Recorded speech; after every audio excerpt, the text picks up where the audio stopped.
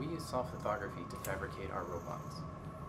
Soft lithography is an excellent fabrication tool for rapid iteration of robot architectures.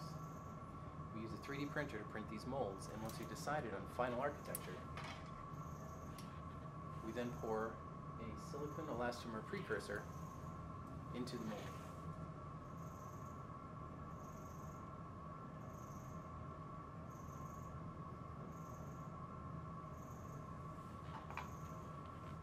We then bake this mold at 75 degrees Celsius for 20 minutes.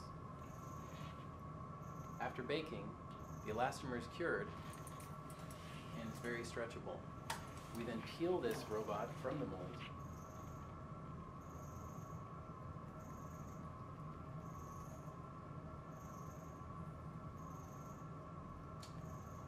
As you can see, it's very stretchy and soft. We then affix this robot to a less stretchy back layer, which helps to direct its motion during actuation.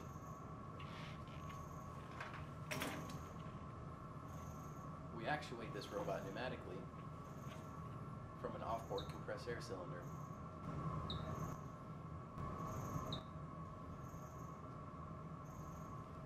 More information on this work can be seen at pnas.org.